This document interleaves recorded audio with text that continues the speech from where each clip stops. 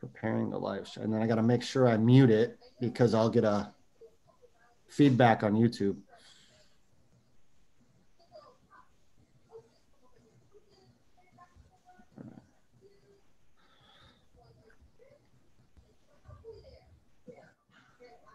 Hi, everybody. This is Coach Hart. Make sure I mute it because I'll get a with the Baskipedia Podcast, presented by System Basketball. I have head coach Joe Kuhn of the Joliet Junior College team there in Illinois, and founder CEO of Joe Kuhn Basketball. How you doing today, Coach? I'm doing great. How about yourself, Mark? Great. A little background on Coach Kuhn. He was inducted into the 2017 National Junior College Basketball Coaches Hall of Fame. That's quite an honor, Coach. So that means you've obviously been very successful there at Joliet. And you've been quite the guy on the Zoom clinic trail. Correct. You've been growing the game. You're known for your mover blocker. I know we talked privately off the air. You kind of shifted away from it a little bit, but we're going to talk a little mover blocker today. What made your decisions on employing the mover blocker offense? Sure. So actually, I changed gears on it. I call it blocker mover. So I know the Dick Bennett mover blocker. I switched it because I think the blockers are so critical in that offense. They're more important. I tell our guys, these guys are the most important players in this system. So I switched them to being that they get first dibs. But we started running it, I think about 2013 or so. And the reason we started with it is I was looking around trying to match up a system with the players that we were going to have that particular year. We had a few bigger guys that we had to play, that were pretty good defensively and would help us on the glass. And so, our spread offense or our position list wasn't going to quite work with that size. And so sort of, like I said, started searching around, studied Dick Bennett stuff. Obviously that's where you go, right? And I watched his video, and he had no drills, basically 5 on none and 5 on 5. And my guys are closer to high school level than they are, the big time level. And so we needed breakdown drills. So we just went to work and started coming up with a lot of different breakdown drills for it. And so we implemented it. Took a couple years to really get to where I kind of had it where I liked it, because you're learning as you go and you're playing around with it and you're modifying and adjusting and adapting. feedback on YouTube. Go ahead, Coach. Okay, so who are some of the mentors that you looked up to with your system? Is it just been Hey everybody, this is Coach Hart. Sure, I mute it. Getting feedback. Sorry, Coach. No worries. Yeah, so studied Dick Bennett stuff, and then Tony Bennett.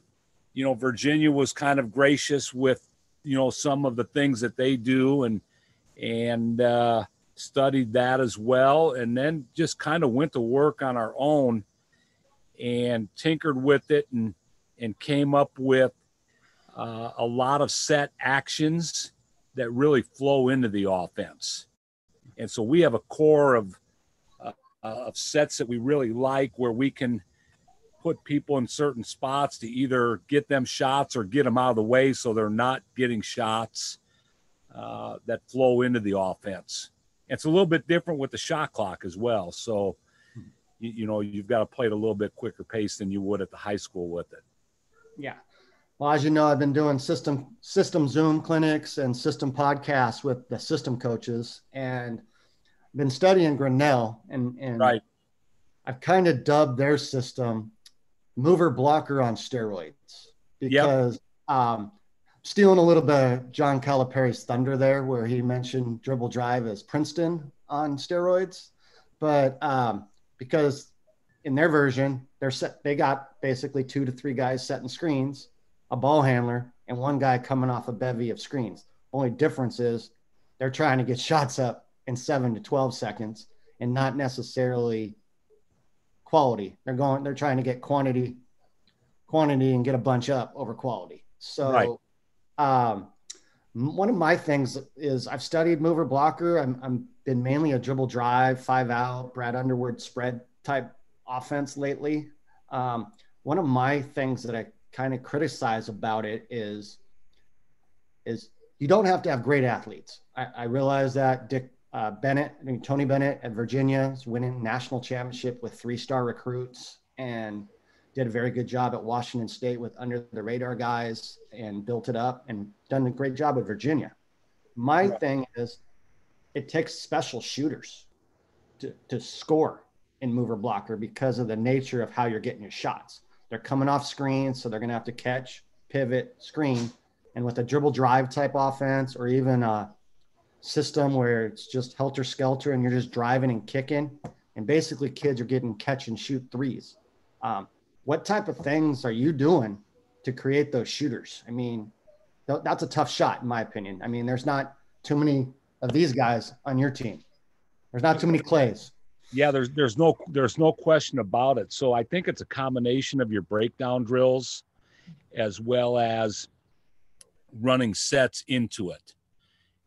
And so our sets into the offense. So I'm not one of those guys where we're just going to roll the ball out and play, although we do run the positionless stuff.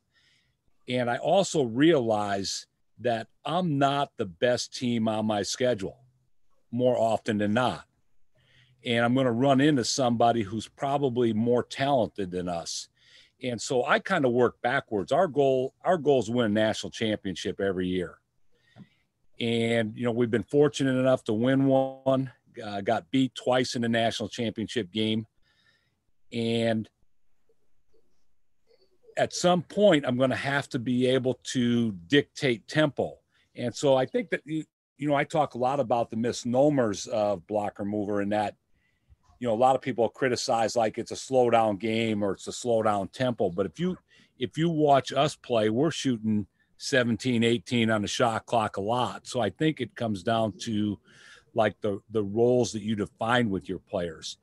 But getting back to the shots, so I think it's the shooting drills that we end up doing to you're coming off the flare screen. So as you're coming off, it's the footwork, right? It's not that penetrate, pitch, spot up, have my hands, feet ready, catch and shoot. So it is a little bit different. But, preparing for this, I went back from 2012 to 2018, and I pulled up our stats in all of the key categories that I think that for me that are, important on winning. And we've shot better from 3-point than our opponents all 6 years.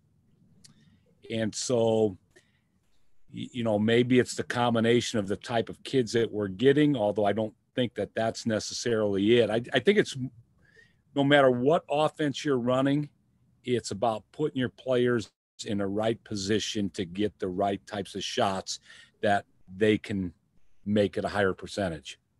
Do you think that kind of goes hand in hand with your philosophy of Packline defense that you guys are? Absolutely does. It's amazing. So, in those same 6 years, we've held our opponents in the 60s 5 out of 6 years. And the 6th year, our opponents were at 71.8 points a game. And so it's kind of funny. You and I talked, and we'll get to a little bit later. All my stuff and all my promotional stuff is more on the offensive side of the ball. Yeah. And our defense is really, really good. And it's very underrated. I kind of like it that way. Coaches don't think, they think you're more of an offensive guy. But you start to dig in deep, we're guarding people just differently. So we're not pressuring you. We're not forcing you into turnovers. Correct. You're not. So the system has 5 statistical things that they're trying to do. Is there Correct. something that you're trying to do, like that is key to your success? Like if you pick up the box score or you have set goals, like you're trying to not get X number of paint touches, you're trying to limit stuff that are your things, because in the system, if you make all 5 of those formula goals, you're winning like 96% of your games. Right. So Dean Oliver's factors, right? Correct. So that's what we're talking about. So, but in the system, it's a little bit different. The system is you want to get 100 shots, half your shots, threes, like 35% of your offensive rebounds. You want to turn the team over 26 times or whatever you choose it to be, and then have a plus minus factor on shot attempts. Right. Differential. So it's not all Dean Oliver statistics. It's a group of kids from Grinnell that kind of helped figure it out. So I was just wondering, with your system of mover blocker and Packline, if there's anything specific that you guys are trying to attain that is correlated in that's going to win X percentage of the time. Yep. It's for us, it's field goal percentage. Okay. So, that's the field goal percentage. And so we start with that. So we talk with our players. We have to win a field goal percentage battle. So how are we going to do that? So offensively, it's obviously get better shots. So our main philosophy on offense is good shot, better shot. That's basically our number one rule. You have a good shot, your teammate has a better shot, he better get that shot. Regardless of whether your shot goes in or not, like we're pulling guys on some of that stuff. I think that's the one thing, and that probably is going to go complete opposite of the system, right? We want shots up and we want them to go in. Yeah. But see, I think players are smart. So we know that the games change and players have changed, but players are smart in the fact that they know they had a better shot and you shot it anyways. Mm-hmm. And so the next time that player that didn't get, you had a better shot than me, or I'll flip it around. You had a good shot and I had a better shot and you took that shot. I'm thinking, damn, I had a better shot. He knew I had a better shot. He shot it anyways. So the next time I have a good shot and you have a better shot, I may give you a little wink and shoot it anyways. Mm-hmm. Now, offensively, that still may be okay. But for me, I think that destroys your team defense. I think your team defense, regardless of what system you're playing, relies so much on trust in each other. It relies so much on caring for each other because it's an effort thing. That when I start to lose trust in my teammate, or I think somebody's freezing me out, I think your defense erodes. And it's almost the same thing in baseball where the batter, is 0 for 3 and he carries it out into the field with them. Mm-hmm. So players start to get these underlying things in their mind. And I think the game is too damn hard to play, no matter what system you're playing, to play with stuff going on in your mind. You just have to go play. Correct. And the freer that your mind can be, I think the better you're going to play. And so, I just think it's, it's critical. So that good shot, better shot, for me is where that offensive philosophy starts. And, so if we win that shot selection type battle, and then, obviously it's defense or offensive rebounding is to gain extra possessions. And then defensively, what are we going to do to deter your shots or your field goal percentage? So that's where everything starts for us. And most of our practice is geared towards winning field goal percentage. And again, if we can defensive rebound better than keep you off the glass a little bit, so that, and then the free throw battle, And again, if I go into this 6-year stretch, we won that every year. So it's, defensively, that fits into the pack defense, of course. Well, a wild one for you, Coach. I know Yeah. field goal. When you threw out field goal percentage, I had to giggle a little bit because Okay. I had Stephen Groves from Greenville University. Yep. That's the nation's leading. They scored 200 in a game, and Yep. they averaged 135.1, which is the highest. We're going to say until anybody proves it otherwise, ever. Okay. Basketball. So go ahead. They won a game where they gave up field goal percentage 72%. Yep.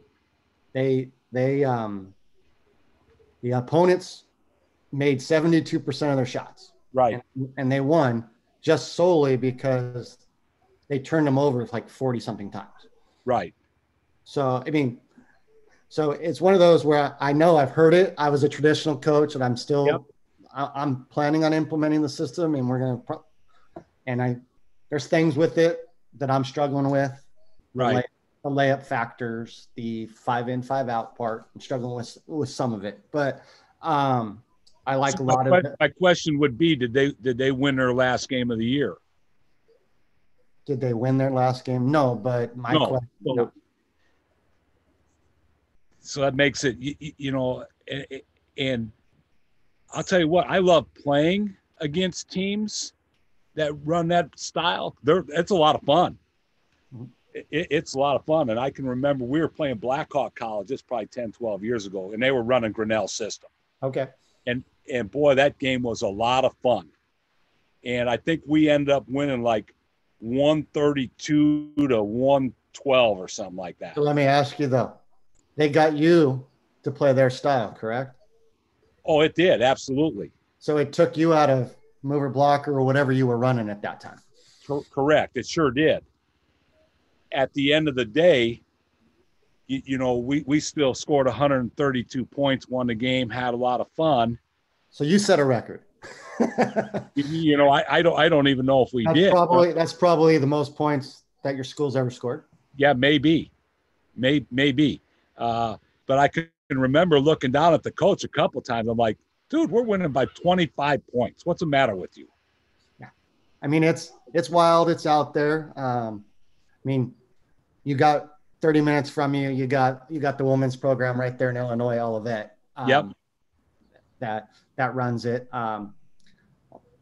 Only it's weird. It's nichey. It's 1% is what it's being said as right now. 1%. Run it. And I don't think he installed it just to purely win basketball games. Correct. So, it was other factors. Winning's great with it, but he did it for other factors. Correct. Let's move on from that. We were talking about all the Zoom clinics that you've done, and you're one of the guys that have been growing the game. I started doing my own clinics in April. Part of the reasons why I reached out to you is I had someone, even though they've been coming to my clinics, because I'm not just doing system related stuff. I've had dribble drive coaches on, I've had matchup zones, I've had various people, but it seems to realm around playing up tempo for the most part. Correct. What have you learned during COVID in all these Zoom clinics? Have you taken anything away from listening to other speakers? I'm gonna give you a good one here. I've been one of probably the worst Zoom clinic participation persons in the country. I've taken the other approach to it, and maybe it's because I still don't believe we're going to play next year. Okay. And so I've taken the time to watch more Netflix than I've watched in 20 years. And I've compared it to almost like that coach who is now, rather than coaching, he's in the booth or the Sunday show or whatever, taking that little break. Obviously I've studied some, watched a little bit. I've studied more on areas that kind of fit with what we do to see how I can make that better. So Jim Boone's pack defense, I just finished up his course, and our philosophies are very similar.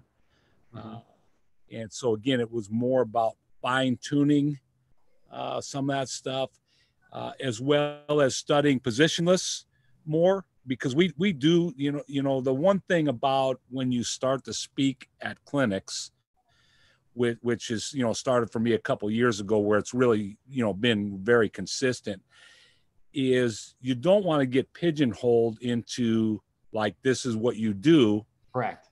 I saw Roy Williams speak at a clinic at Thornton Community College, which is now South Suburban College, and has been South Suburban probably for 25 years now. And Roy spoke on, what do you think? His secondary break. And so now if you go to Vegas, you were in Vegas last year. Yep. Roy spoke on his secondary break. And if you heard Boeheim, you'd hear 2-3 zone and transition game. Right. So it's just, and so we run probably more offense that's not mover blocker than we do. Okay. So we run a lot of sets. We do run positionless.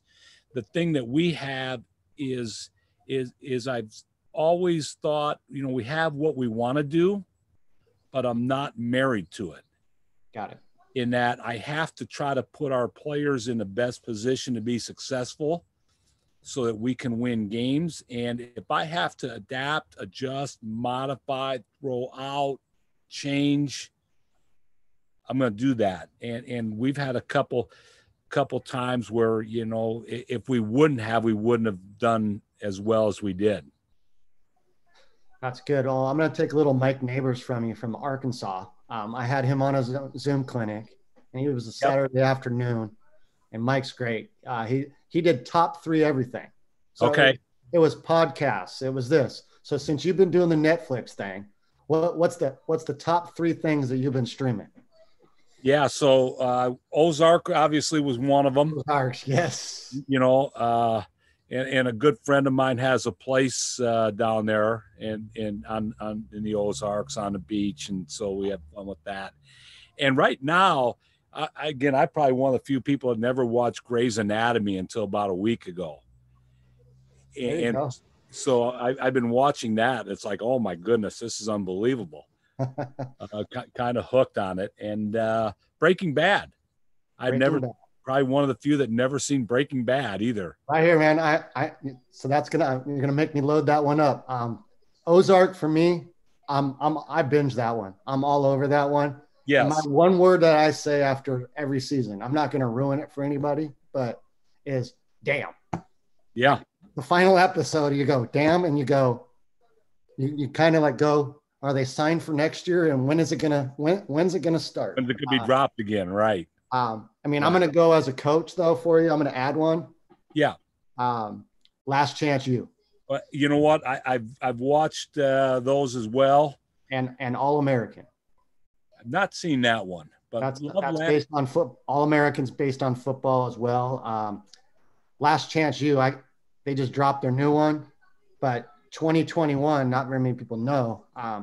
They did East LA Junior College. Basketball right out here in California. So that's going to be huge for the basketball coaching community to watch, and junior college probably. Right. Let's shift gears and talk about what it's like as a JUCO coach. You're on the national junior college stage here in California. We're not associated with that. Right. And you told me you're D3, right? So that limits you don't get the benefits of what a D1 gets. Do you want to kind of share to people that may not know how that works? Because there's 3 levels, right? D1, D2, D3. Right. D1, D2, D3. D1 can fully fund everything. And so it's basically an institution decision. Okay. So at D1, you can fully fund tuition, books, housing, the whole deal. But not all schools choose to fully fund, but they're competing at that level. makes no sense to me. We have a number of them in our region that are D1, but they don't fund it at all. I'm like, well, why would you try to compete at that level? D2 can fund tuition only. A lot of them will go in-district students only. And then some of them obviously will pay for anybody. And again, for me, if you're going to compete at that level, why wouldn't you just go all the way with it? And then D3 is I tell people it's, like NCAA D3. It's no academic money or no athletic money. If there's athletic or academic, yes, you can go that way. So for us, and we primarily play in a Division II region and a very, very strong one. We've got to recruit a little bit differently, and maybe because we play primarily Division II schools, maybe that's why the mover blocker, Packline, because I'd have to beat people that have more talent than us. Mm-hmm. And so again, I could go positionless against a lot of them and think that I'm gonna, and their size is just, at the end of the day, more than likely, they're bigger at every position than us. Your odds aren't as good. So I've got to make them defend stuff, make them play a style they really don't want to play, a pace they don't really want to play. And so we've got to go a little bit differently. And typically for us, our lineup, and it kind of works. I mean, it kind of works in today's style. So you said the system, about 1% of schools are playing it, right? I would say, yeah, because I mean, something like that. And so then if I went to the other side, the mover blocker is probably not real high either. I think it went down after Bennett lost to the 16th seed. And then when he won the national championship, it went, woo, just like the trend of everything. Like, correct. So then I'm wondering, well, what is the other 85% or schools doing? Flow. Which is European. I don't know. I have my thing. It's a joke with my group. Yep. Is they call it the Gonzaga ball screen. And right. It's not the Gonzaga ball screen. It's the European ball screen that was created by like the Lithuania and Croatian national team. But just like dribble drive, it takes somebody that's a known coach like Mark Few or Calipari to name something or get it named after him. And then everybody says, because all 30, I mean, everybody in D1 probably runs a version of the European ball screen. Correct. That's today's flex. Correct. And so blocker mover for us, because you can tinker and modify it with it, it's probably more like that. So I would say Bennett runs it, right? Bennett correct. It's his change up. Like correct. Yeah. And the great thing about it, is so many schools are running ball screen stuff that that's why I kind of like this system so much, is because I can dictate what you're doing as an individual. So we may not be running it traditionally. Maybe I don't even know. Maybe I'm running flow offense. I don't know. Let me switch something with you here and throw out a wild one with you. If you switch to a 24-second shot clock. Correct. You guys went to NBA rules. Yes. Would you still run a mover blocker type offense, or would you be forced out of it? Yeah, we would run sets. We would run all quick hit sets. NBA actions. Yep. Into in the ball screen. We would obviously try to score in transition. And that would be one of the other plugs, I guess I would say. I would put our transition system up against anybody's in the country. The things that we do offensively in transition and defensively in transition. So, going back earlier, one of those keys for us is we have to win that transition game. Okay. To win games, we got to score more easier ones and not give them up. Yeah. I mean, bottom line usually still is, even though it's a 3-point world that we live in, it's usually the team that scores the most points in the paint wins the game. Correct.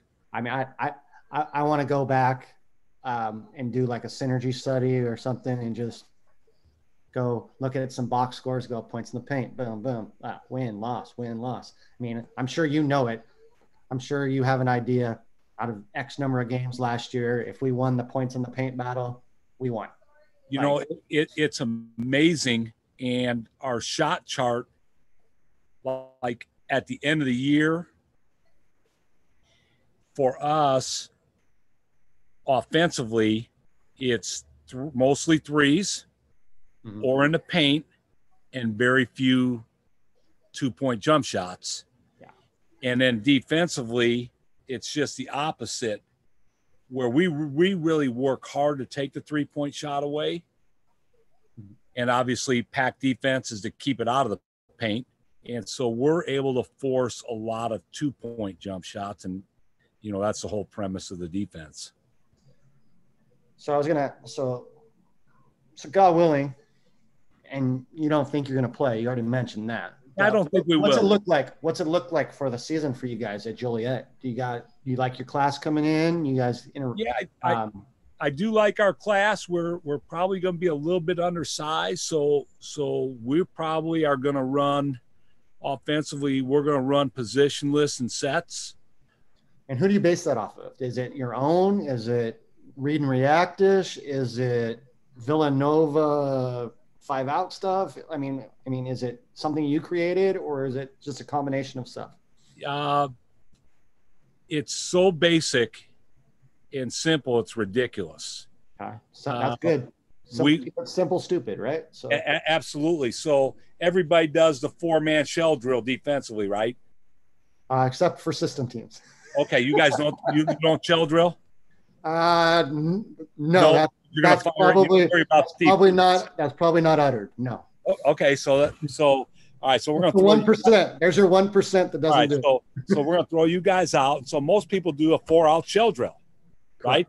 Pass and cut, fill, pass and ball. So you're going through all this stuff. So one of the things for us is we tell our guys every defense cheats. So when we're running stuff against ourselves in practice, it's a little bit harder because you know the play defensively and you're cheating. Mm-hmm. And so our concept offensively is to cheat back. Like if there's a counter to everything that they're doing. So if they're cheating, you just be smarter and cheat a different way. And so we run basically a shell drill offense and we just play. And I'll tell you what, it's so effective with the blocker mover because it is basic. We can run both. I had a coach ask me 2 days ago, can you run both in the same game? And the answer is absolutely yes. Mm-hmm. And we've done it a number of times where we'll run sets, our blocker mover and positionless based on the flow of the game, based on what's working or not working, based on how well the other team's prepared or not. And a real good example for us, we won a 2010 national championship. It was our third time in that game in 5 years. We lost in 05, we lost in 08, and we were down 13 with about 11 minutes to go. And my assistant said to me, here we go again, because it's not looking good. We're playing a team that's so well prepared defensively. They're taking everything away from us. And we just went to 4-out, just balled, went on a 23-2 run. And, so that, again, that goes back to like, you have to adapt. If you Tony Bennett it against Missouri, whoever they lost to, or Baltimore County. Yeah. So we're watching that game. My wife my daughter and I are watching it. NCAA tournament, obviously. And at halftime, I told her, I said, if they don't change the pace of what they're playing, they're going to lose this game. Yeah. And they were so stubborn to think that we're Virginia, we're the 1 seed, we're just going to do what we do, and we're going to win. Doesn't always work that way. So you have to adapt in this game. Yep. Video sales went down after that game. Oh my goodness. And that, at that point I was mainly just an ebook guy. Yes. So I had all my stuff in an ebook, and I'm like, damn, there ain't nobody buying this now. So something that stuck to me a long time ago, Vance Wahlberg. A lot of people know me as a dribble drive guy and Wahlberg press guy. Been doing it a little bit. And I love the Wahlberg press. I love the 2-2-1 press. Since 2008. So the one thing that stuck with me that I want to just get your thoughts and opinions on a couple things here, since you brought up Tony Bennett, is listening to Vance's DVD set where he said, if you're down 6 with a minute and a half to go, what do you tell your players? You said, what you were saying, you got to pick up the tempo, drive it to the rim and get the easy shot, or kick it and shoot threes. And then you're pressing to try to get the ball back because your time's running out. Right? So he said, if that's the way you're going to play when you're behind, why don't you play that way for the whole game? Right. Why are you now trying to tell your kids to do something that you never practice and you're not good at? Right. So my thing that you brought up was one of the biggest criticisms of the system is you can get blown out. And you told me that you played a team. Correct. In the system, and you beat them by 20, and you kind of looked at the coach and you're like, hey, what are you doing, man? I'm up 20. But one of the big criticisms I've heard of mover blocker Packline is you keep teams in the game that don't belong in the game because of the pace. So if you're not shooting, just like anything, if Tony's team isn't shooting well and they're not putting the ball in the bucket because it's less possessions, where Tony his team was probably superior athletically than the team he was playing. Maybe not, because he doesn't get. Yeah, I'm going to say, well, maybe, I don't know, maybe not. I don't know if they were, maybe, but it seems there's teams on his schedule every year. It seemed because you're in the ACC and you're 1 seed, you need to win this game. But he's playing maybe not ACC opponents. He's playing other teams. Correct. That you would assume that he should blow out. Right. So in a lot of people's eyes, that system of play, mover blocker, Packline, maybe keeps teams around more than they shouldn't. So my opinion is if you're not very talented, you should play one of two ways. I have a shot clock here in California, so I'm blessed for high school. Is you either need to play really slow and limit the possessions and play mover blocker or a Princeton type offense and shoot under 10 on the shot clock and get really good shots and hit those gut-wrenching threes when you've played your defense and it goes in with 2 or 3 seconds. You're laughing and smiling because you know what I'm talking about. Your pack line, you're all good. You get your closeouts and they hit those under 5-second threes against you guys, and you feel that punch to your gut. Or the other extreme, you go system basketball and you try to shoot the ball in 7 to 12 seconds, because I've been on 2 realms of it.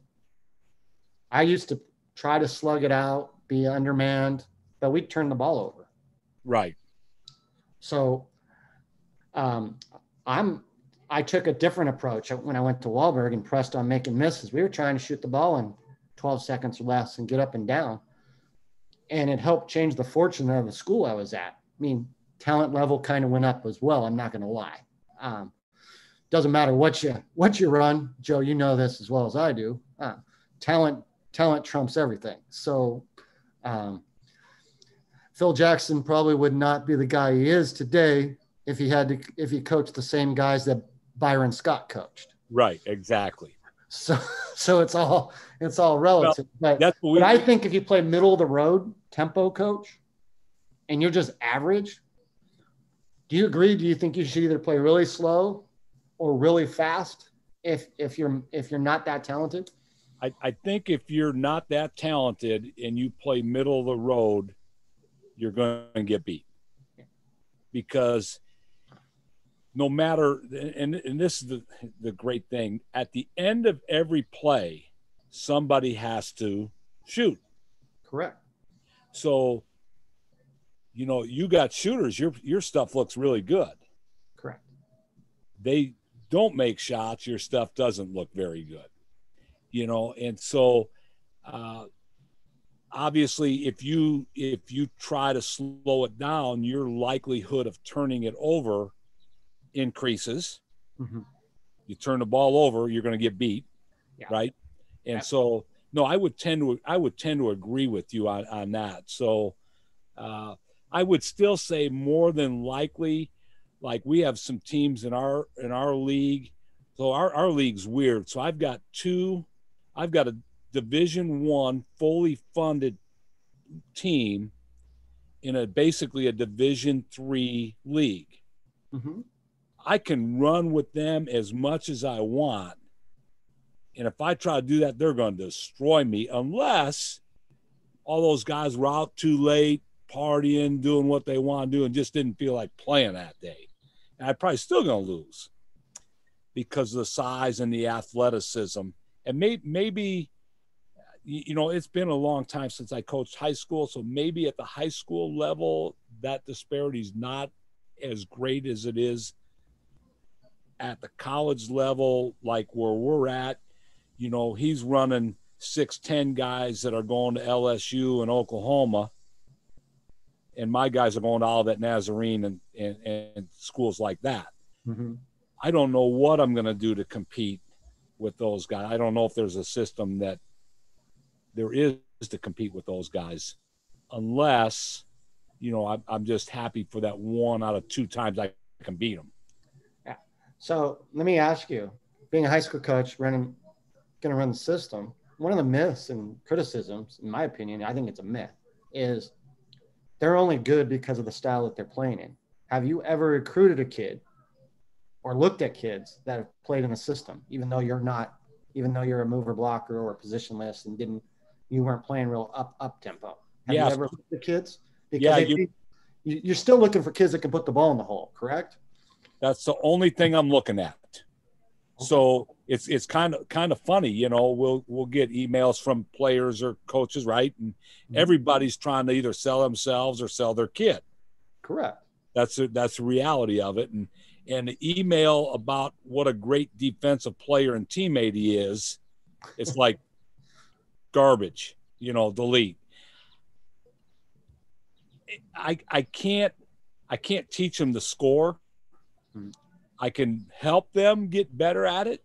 I can't teach them to shoot, but I can help them get better at it. But if I've got 4 guards that can all score, whichever one of you don't feel like defending today, it's okay. You can sit your ass on the bench. I'm fine with that. Mm-hmm. And so you can get them to play defense harder. I agree with you. I think defense, one of the biggest things I ever learned at a clinic is Gino Auriemma. He gets the best of the best in the world. I mean, look at the WNBA. They probably have a UConn player on every team. Okay. Yep. And half the time it's probably the best player for that franchise. So he said that his practices are like 70-30 offense defense. Correct. And because he thinks it's harder to teach kids how to score. I'm right with defense. So I'm going to take some examples. I think defense is just an attitude. Do you want to or do you not want to? And the same thing with rebounding. And my biggest example of rebounding is Shaquille O'Neal, big Laker fan, and he was my favorite of the Laker era, of the Kobe Shaq era. I liked Shaq more than I liked Kobe, and it's no secret for people that know me. So when he left, I kind of stopped liking the Lakers. So Shaq always claims he's the baddest man on the planet, baddest center ever, right? Mm-hmm. How many times did he ever lead the league in rebounding? There you go. Dennis Rodman. Charles Barkley. Right. 6'9", 6'8", 6'4", 6'5" for Charles. Yep. They led the league in rebounding. Right. So you can't tell me 7'2" or 7'1", prime Shaq, up and down, nasty MVP Shaq couldn't grab 16 rebounds like Andre Drummond. Right. Or Ben Wallace. Ben Wallace, another great example. guy who beat him. Yeah. Outplayed him in the NBA. Or I don't know if he outplayed him, but gave him fits. So I'm right with you with the offensive thing. So the myth is, oh, he scores all those points because of your pace, or he's getting all these shots. So that's part of the things where I think the stigma of the 1%, why people don't do it, because they're being told, oh, you can't get your kids to college. Kids can't recruit. Yeah, no, I would disagree with that. Yeah. So out here in California, I don't know. Are you recruiting nationally, or are you just kind of recruiting locally? Yeah, we're more Midwest based, although we have had some from all over, but we're half hour outside Chicago. We're big into Indianapolis, Indiana, Milwaukee, Wisconsin. So we've got usually about 2.5 hour radius. So I got two things for you with this. Out here in California, about a couple weeks ago now, they came out with our schedule. So they've gone to 2 sports seasons. So they moved all the fall stuff to winter, moved some of the spring stuff to fall, and then pretty much moved winter sports and spring sports together in a sports season. So they didn't cut us games. So if we get to play, we're going to be scheduled for our completed allotted schedule. We're allowed to compete 28 games, but they lowered the amount of days. So it's like 72 days instead of 81 days. Right. But our scheduled first game is March 12th. So majority of the time we're playing at the same time junior colleges and all the schools are playing. Now we're getting started like during March Madness and towards the end of your season. As a coach, would you like that better, that you get to actually watch that? And there's 2 sides to this, because they've never done this. They're allowing the kids to concurrently compete with the travel ball team. Yeah, that's got to be a nightmare. so it's going to take some creativeness between the high school coach and the travel ball coaches to kind of coexist and do what's right for those special type of kids. Well, and obviously the travel ball coaches are the best coaches in the country. So I'm just being facetious. I saw the smirk. So nothing against it, but I'm not a big fan. There's bad high school coaches too. So yes, there's no doubt. So I can see that being a factor with the Nike YBL leagues and stuff like that. That elite kid that already missed out on recruiting right now. He's that elite. Would you like that? You'll be able to watch more games. Would you have liked that if Illinois ends up doing it? You know what? I would, because it's so hard during our season. Mm-hmm. That's why I've kind of enjoyed Netflix. Honestly, during our season, if I'm not watching a game film or prepping for a game, and I'm watching Ozark instead, in the back of my mind, I'm like, I got to figure out how to score points against these guys. And so you put off the Ozarks and the Grey's Anatomy because you're always worried about what you're doing at that time. And so during our season, I'm more concerned about us than some high school player that probably not even going to play for us. I go to all his games. I probably still not going to get the kid. He'd probably go somewhere. So it's such a hard battle that it's just hard to get to see him. Yeah. So this would open up some avenues to see some more kids live. Yeah. Your typical kid, like a recruiting process for you start getting on him, you start and call him, you start going out to see his game. How long of a process is it before a kid potentially says because it's not like you're just like California. It's not like, here, sign something. It's like you have to kind of wait till he enrolls, right? Or do they sign at junior? No, we do letters of intent. Do letters, okay. Yeah, they don't have that here. So see, it's still a difficult process. It's amazing to me. And this whole thing is the recruiting thing has changed so much, but I was in contact with 2 kids last week. Now school starts in about 3 weeks. Okay. And it's a coach, I still want to wait. I still waiting it. I'm like, good luck. And he has and they probably have a lot of offers. They got none. Exactly. They got none. And, the people, their people, their handlers, or like all these people have no reality of how good you have to play at a certain level. And everybody thinks that they're a level better than they are, or 2 levels, so this whole process is just, it's amazing. But we'll start right away. A couple of my assistant coaches, they'll start early contacts in August, September with kids. And typically it's, in a normal season, it's mid-March to April when we're starting to get our commitments. So it's a 5-6 month process. It is. And the biggest thing, the biggest thing that burns my ass right now in this whole process is that you text a kid and they get back, and then all of a sudden it's radio silence. They ghost you. Are you hip with the language? They ghost you. Yeah. So it's like, just have the courtesy to, respond back, coach, you suck, or whatever, so things have just changed in ways. It's just amazing. So I don't know, like, who's teaching these kids like proper manners and respect. I'm guilty of it. The common form of communication is text messaging or Twitter DMs or correct, or we TikTok, all or whatever you're on. I mean, you're probably only on it to relate to today's kids. Right. I mean, I'm 45, not sure how old you are. I mean, I'm learning new language today. I mean, I'm learning what a walking bucket means. And fill me in. I have no clue. That means he can get a hoop anytime he wants, man. He's a bucket. Oh, got it. So he's a bucket coach. So if you want to go to the local AAU tournament this weekend and say, I'm looking for a kid that's a bucket. Yeah. You might increase your street cred a little bit. All right. Yeah. So let's talk.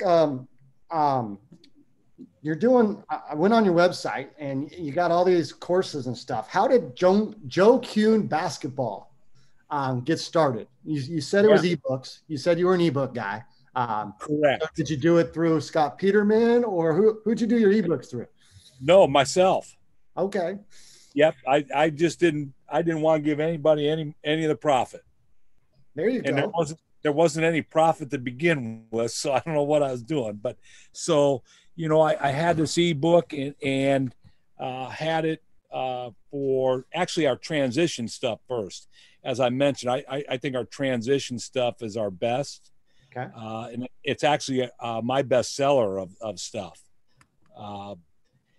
And then I put together the mover blocker manual, Mm-hmm. all the drills, and I had it available through my website, delivered as an instant download, which was great, right? You go on there, Mm-hmm. use your PayPal, boom, done. It's download. I didn't do a thing.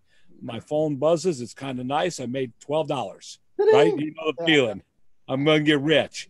And so, the point for me was, and I had a guy that I worked with that kind of pushed me for years. Like, coach, you got so much good stuff.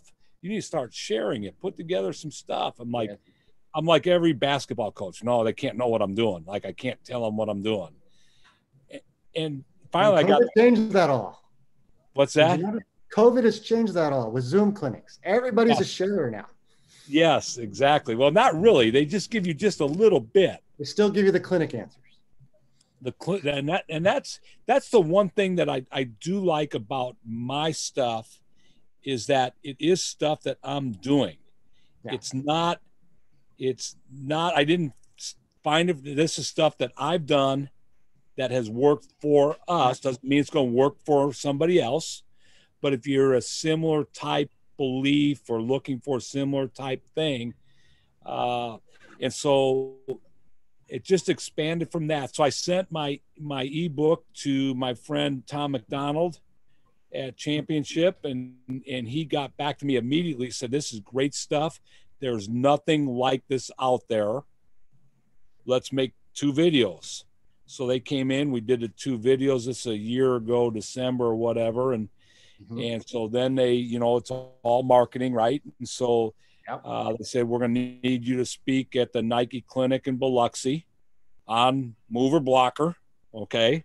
So you do it. And then a year ago, I'm getting ready to leave to Vegas for the clinic because our junior college all-star game's there and our Hall of Fame banquet. So it's in conjunction. So Tom calls me that Thursday. I'm about an hour from leaving to the airport, says, we're going to need you to speak Sunday morning. You're going to fill in for Gino Auriemma. Oh, Jesus. So the attendance factor probably went, who is Joe Kuhn? Yeah, we don't really care. But you know what? The Biloxi went okay. It was a weird environment. Vegas went tremendous, and I had so many coaches come up to me, email me that you were the best speaker of the clinic. I'll hit on that in a little bit. I was at your clinic. So. Yes. And so I tried to give as much as I could about what we do in a short time. I wasn't about spending 10 minutes telling stories and jokes. I wanted to just get right to it. You're a content guy. And again, I go back, like, I didn't want anybody to know what we're doing. Does it really matter? Like, they still have to stop us, and you may know everything I'm doing, but your kid still doesn't know. My kid doesn't even know. So like, let's just go play. And so, what we're doing with the site is not about getting rich, obviously. Sure, we'd like to make a little money, and we'd make a little bit of money on it, but it's more about helping coaches, learn, grow based on success with stuff that I've had. And I feel passionate about it because it's stuff that I do. I'm not making things up just to try to sell stuff. Yeah. I was known as, my friends, why the name of the Baskipedia came about is my buddy started calling me Baskipedia because in the area, like, if people wanted something, much like your stories, I have a huge cloud library of, like, I go online and I have them labeled mover blocker, Princeton, DDM, system. And I just have all these folders of a cloud. Right. And he's like, what do you have on it? Or I would know the name of the stuff before it had come out and study FIBA basketball and study all this stuff before it got popular. And so he started calling me Baskipedia. He's like, if Marc doesn't have it, Marc will find somebody that has it. Yeah. So I started being the guy that people would email or in the area and say, hey, do you got notes on this? And I'd just be giving it away like you. So very similar paths. I created an ebook in 2012, and then hence the system basketball getting kind of created and me doing clinics and having other people on and me doing some of my own stuff. By no means we're getting rich, but we're trying to provide stuff for people, and we just value our stuff. That's right. Exactly right. And we're trying to help people out. I mean, I get free stuff out. I know you do as well. And I'd like, if eventually, like, you'd have come to one of our clinics, because mine's a little different. I think I've told you a little bit about it. It's in my Zoom room, and it's not a webinar. So you'll actually see every participant. Right.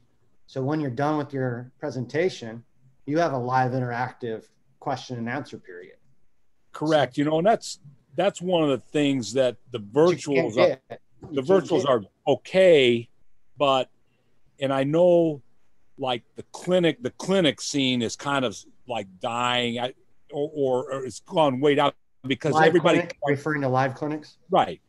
Because every coach can go on YouTube and think they can find what they want, but what you don't get out of it is the camaraderie part of it, the time to answer questions, or ask them or whatever. So I think that's a huge part that's missing. Or what's the intricate part of So we can talk mover blocker, but like the way we set our screens and the angles in which we set our screens is an important factor. I don't have too much time to go into that when they give you 50 minutes or an hour. Like you're just trying to get as much stuff out there. Yeah, I do film studies with my groups sometimes. So like Wednesday night, starting up a new little series, we're doing dribble drive film study on Wednesday night. I pick out a team, they come in the Zoom room, we throw it up, and we like dissect. Yep. Probably only be about 10 or 20 of us, but I think it's that stuff right now is some of the, even with all the clinics and all the stuff I've been doing, Coach, some of the small intricate meetings with coaches and watching game film, watching a lot of stuff. I mean, I've been selfish a little bit with my clinics, inviting coaches on stuff that I want to learn about. I mean, I'm the host, so what the heck? That's right. Exactly. So, I mean, I've done 20 something system related clinics. I reached out to different people, like how to teach the mindset, help your players, like in a big game, like a sports psychologist, right? Different things that helps us all be a better coach. It's not because X's and O's, in my opinion, is a little part, but that's what everybody wants to talk. Correct. I've had skill development guys that are some of the top, some really good ones. I'll give you an example. Shooting is supposed to be the number one skill, right? Right, absolutely. I have a guy come and talk 2 hours on shooting, 25 people at the clinic. Right. And I'll have a coach do, not to knock it because I play the defense, but 1-1-3 matchup zone. Yep. Whole room's filled. Correct. And then the questions in the clinic are, what are you doing against teams that have shooters? But they don't want to hear the guy speak on how to help your players become better shooters. Correct. Or vice versa. I'll have a zone offense guy come in. Will this work if I don't have shooters? Oh, you're right. Well, look at the Golden State Warriors record this year. They don't have Clay. They don't have Kevin Durant anymore, and they didn't have Steph. Yep. Oh, they're going to be probably number one pick in the lottery. Right. All about players. So, and shooting. Today we talked a lot about shooting percentages and getting up shots. And so how would they find your stuff, Coach? Is it what you want to let everybody know your website? Yeah, it's just joekuhnbasketball.com. Okay. JOEKUHN basketball.com. The last things I want to leave you with today is, before we wrap it up here, Coach, is been asking these with guys. We talked about it a little bit before we got started. My all-time top 5 guys that I would roll against anybody. Right. Magic, Michael, LeBron, Larry, and Kareem Abdul-Jabbar. And the way I base it is those are only guys that I actually physically saw on television. So I can't throw the Wilt Chamberlains of the world. Right, exactly. I was born in 1975, so pretty much my knowledge of basketball is probably like 1980s, 82, 83 on, as a 7 or 8 year old. So who do you got? Who are you gonna play? I'm sure you got some of the same guys, but yeah, that you know what, that's a tough one, and I kind of went off the same idea, in that I have to go off of who I've seen. Otherwise it's not really fair. I'm sure somebody I've not seen, Wilt Chamberlain or Jerry West, or maybe deserve to be in that team photo. So we talked about it a little bit. Of course, for me being in Chicago, it's Michael Jordan. Obviously, I still think he's the best of all time. What separates it maybe a little bit is he didn't fail in a championship. Now maybe obviously it's not just him, right? You got great players around you, and Dennis Rodman, who we talked about, and Pippen. But he did fail to beat Larry Bird. Yep. He didn't, just because you didn't get to the finals. Right. He lost when he got there, but he couldn't beat the Pistons until the end, and he couldn't beat Larry. That's my only argument about Michael. Right. That was early. So he couldn't beat him in their prime. Well, he wasn't quite there yet, and maybe didn't have the team with him either. So correct. You need a Robin. But I still respect. I respect more how teams did it in that era, Detroit, Boston, L.A. They didn't hop. I respect them a lot more than how they do it now. Yeah. How they do it now is the AAU type of how to do it. But the rule in all fairness to the guys now, the rules have changed. They couldn't do that back then. Correct. So you wouldn't have had Scotty playing for a lower contract like he had for Chicago. Right. Scottie Pippen and Jordan wouldn't have lasted that long together. Probably not. So anyway, I have Michael, LeBron, Larry Bird for sure. Okay. Those three. I had the fourth one that you had too. You told me Kobe. I did tell you Kobe. You're throwing him out now? Well, you know what? It depends. Am I going to play the system? Am I going to play positionless? Are you playing positionless? Right.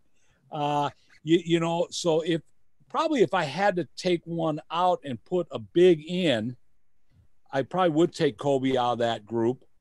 And, Akeem Olajuwon could be a guy.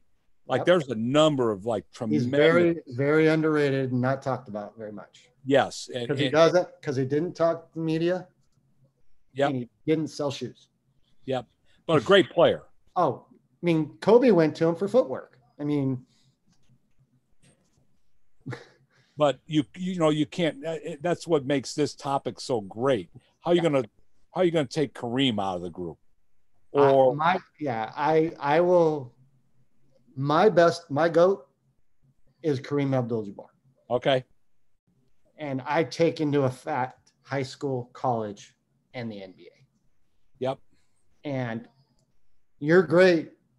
Michael was great because he had defensive rules to go against him, changed the hand check rule, all that stuff. But when they tell in the NCAA that you can't dunk the ball anymore because you're that dominant. Right. And you couldn't dunk, so you had to find other ways to score. The unstoppable sky hook. Right. Biased a little bit to that. I have two Lakers on my team. You can almost say, here's my 5 and just pick 5 Lakers and almost probably beat.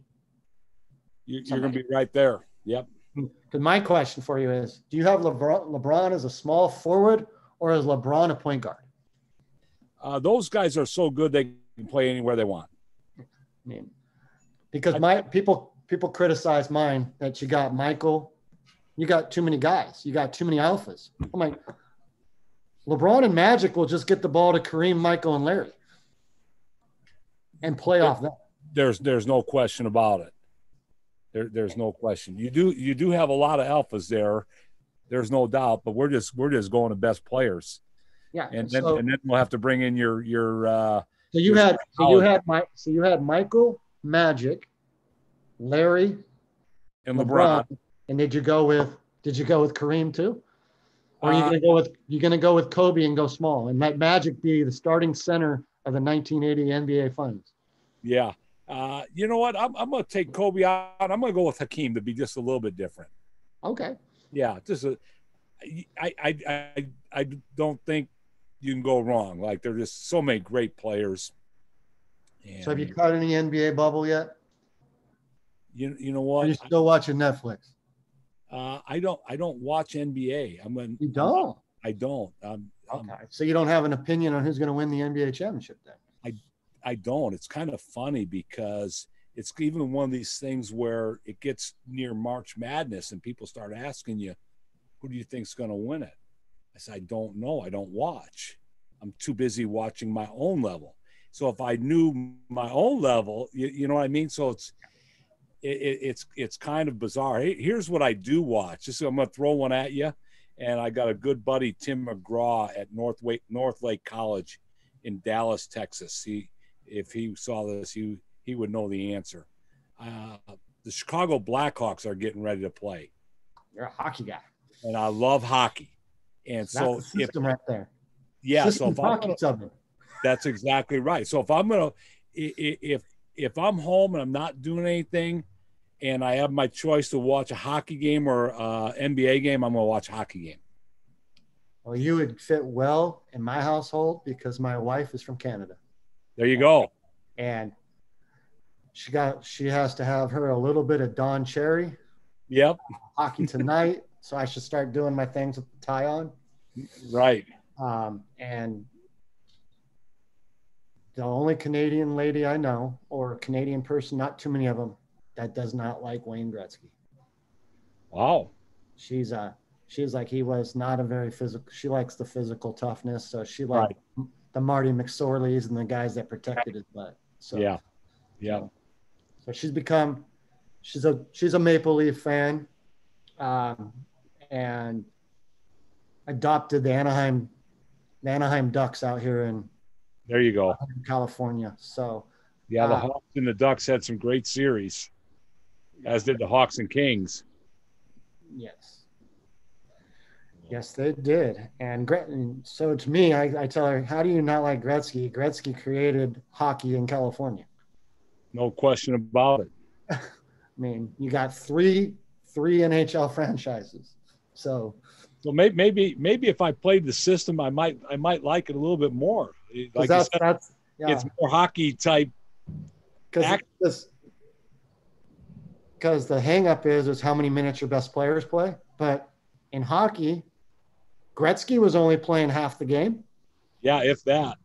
So if you can relate that to the best player arguably to ever play, right, playing less and how efficient he was, right, exactly. There's the great analogy that I could start using with people. They're like, watch hockey. There you go. That's it. It. So guys, I just want to thank Coach for coming out today and spending a little bit of time with us. Check out Joe Kuhn, basketball.com. Has a great mover blocker certification course that he just come out, and we'll probably be getting him on a Zoom clinic with me so he can maybe taint some of the system guys' mentality of Packline and positionless. We play Greenville plays positionless. They play 5 out, just pass cut, move, and just jack it. So, well, it's funny because we had to do that some this year.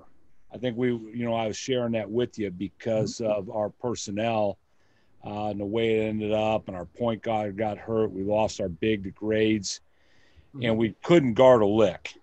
Like it was the worst defensive team in my career. And so about 2/3 of the season, I'm like, hey, we know we're not guarding anybody. Let's not even pretend that we're going to try to guard somebody because we don't. So we're going to shoot as many threes as we can because we shot it really, really well. I think we were 43% from 3 as a team in conference. Wow. And we were making 15, 18, 19 threes in a game. And so our approach is going to be, we need to make enough threes to win the game, and so that's a little bit of that, so it all relates in a roundabout way. It's just how you get it done. And again, I think not being so stubborn to stay with a certain system or whatever, it's just trying to meet the needs of what we have in order to be successful. And I could stay running blocker mover some of those sets. They just not going to work. But I think I'm going to market an ebook, Coach. mover blocker on steroid system. There you go. Have to put it on the Joe Kuhn basketball site to help me out. So there you go. Absolutely. All right, Coach. Thank you for joining us. That was Coach Kuhn, and hope to see him on one of my clinics soon. Appreciate your time and all you do for helping grow the game, man. Appreciate it. And yeah, look forward to coming on. All right. You got it. See ya. All right. We're stopped. Okay. Perfect. You have fun? Oh, absolutely. Yeah, it wasn't all X's and